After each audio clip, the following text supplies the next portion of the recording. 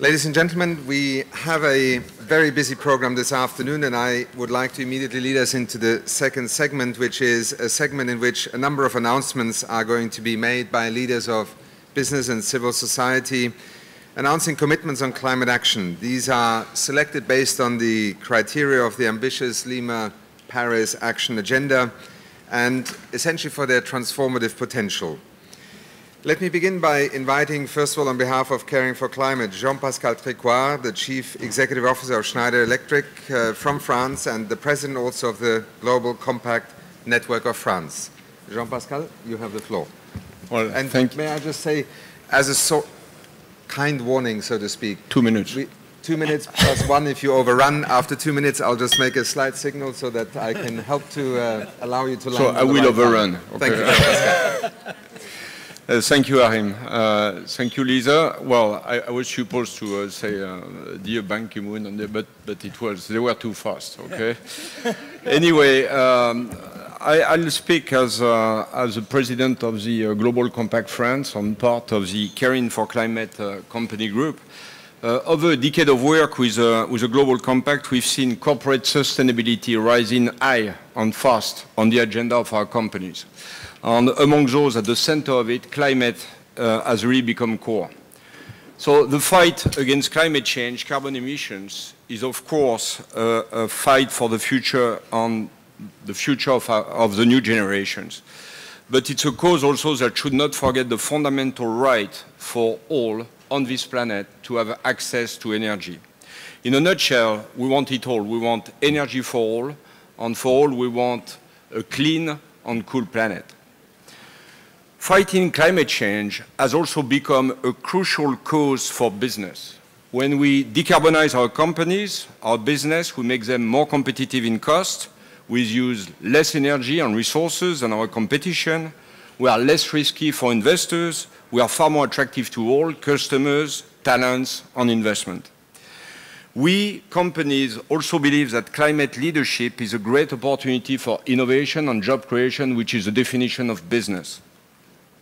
United Nations Caring for Climate brings together companies sharing the commitment to a better growth for a better climate. Since its launch in 2007 by the UN Secretary General, Caring for Climate has become the largest coalition on climate action with 450 chief executives from 30 sectors across 65 countries.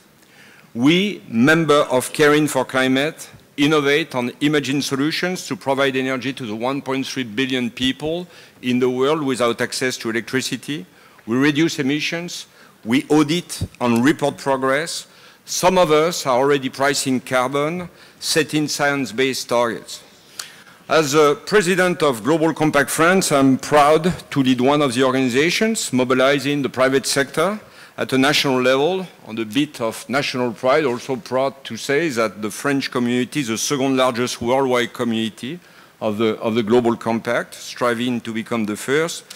What I can see in COP21 is that we are experiencing an unprecedented mobilization of the business. What used to be a minority of visionary outliers have become the majority, a majority of mainstream business, developing many coalitions to accelerate the transition to a sustainable economy.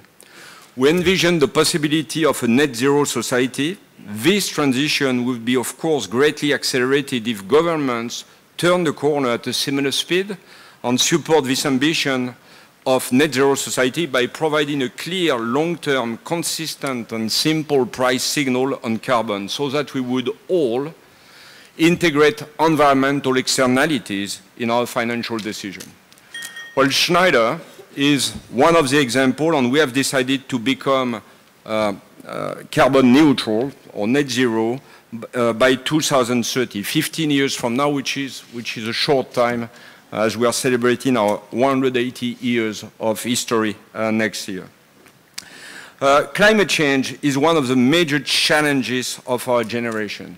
This challenge calls for innovation and cooperation. We are excited to be part of Care for Climate, to face this challenge together. We call upon governments to rise to the occasion and agree on ambitious commitments to accelerate our journey. The time to change is in Paris, and it's now. Thank you.